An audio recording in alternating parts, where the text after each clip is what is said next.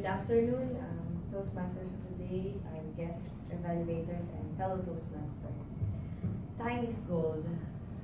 Yes, coming here is just another example of how time is very precious. I was still on a call until 12, I think 12:15, and I received a message from Rahayu, are you coming? Oh yeah. And then I just rushed back and realized that I have something for 12 noon. Yeah, time is gold. Just, it wasn't long ago when the year started. It was New Year, we are all setting our goals, and we're looking forward to what we want to do for the rest of the year. And it's just a matter of time. The year is coming to an end once more.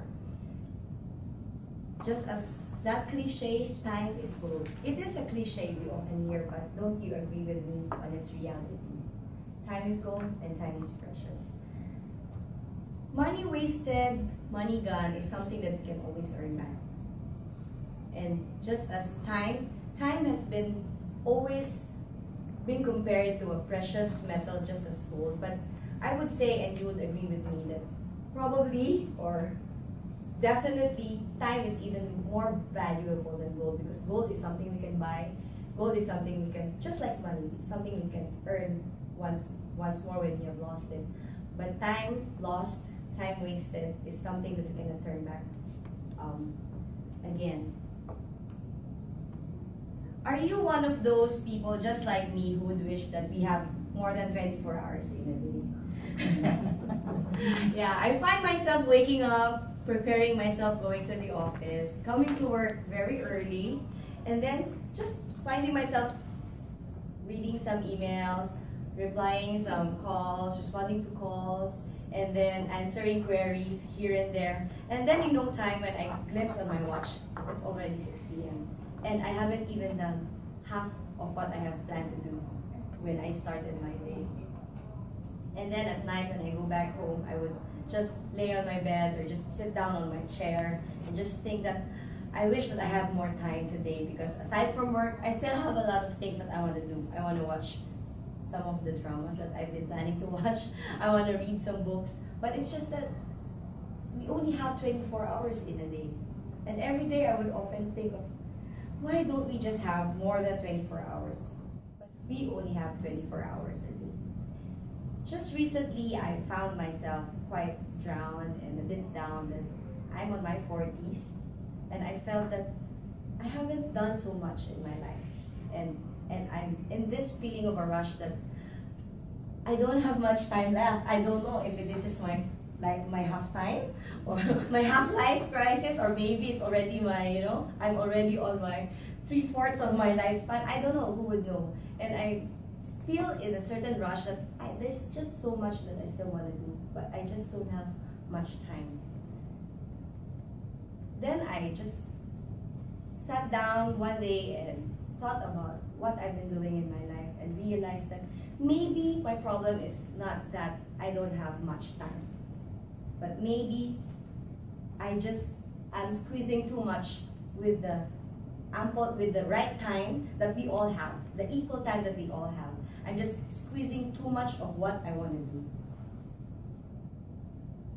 And I chanced upon this quote while I was on my reflective state from Lin Yutang that says, the wisdom of life consists of the elimination of the non-essentials.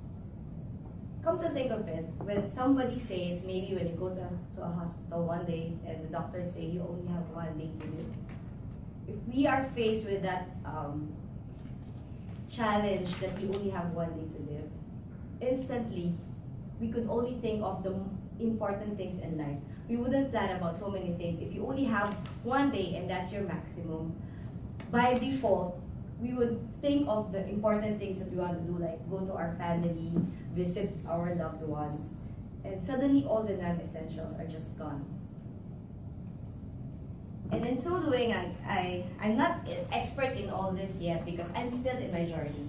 I'm still in my journey of trying to find out what is the important things in my life. And in doing so, I've come to a point of I should start somewhere.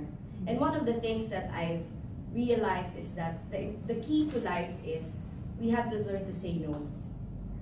When faced with things, we find it like, I want to do this, I want to be involved with this, I want to be involved in this activity, but we cannot just say yes to everything. So the key in life is just saying no.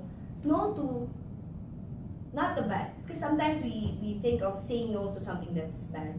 But coming to my second point is, the key to saying no is understanding which is good, which is better, and which is best. Because sometimes the toughest choice is not about choosing what is good and what is bad, but the toughest choice is choosing between better and good. So to me, to be able to understand what is essential in life is to choose between the good and the better. And lastly, at least for now, what I think about in terms of maximizing the time we have is, important is to protect your asset. What is your asset? Ourselves. So important is to have enough sleep.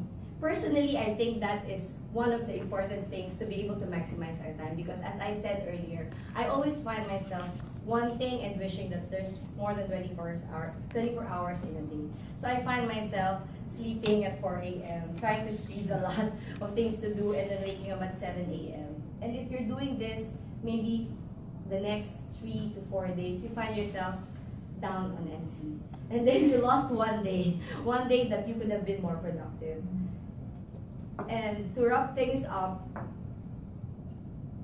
yes, the bad news is time flies fast. But the good news is we are the pilot of our lives. We are the pilot of our time. So it's a matter of choosing what's good, choosing between the better and the good, the best and the better. Thank you and good afternoon.